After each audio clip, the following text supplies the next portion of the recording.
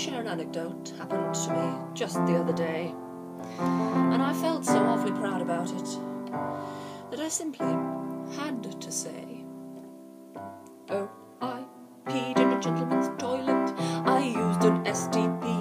I spread my legs and dropped my pants, and then I had to wee. There was a man at the urinal adjacent. He didn't even peek. I emptied out my bladder and I didn't have a single leak. Now toilets are a tricky thing. They're minefields, to be sure. They've posed mankind a problem since the Battle of Marston Moor. The gender specificity gives rise to a snafu. Whether you need to have a wee or whether you want a poo. But I peed in a gentleman's toilet. I used an STP.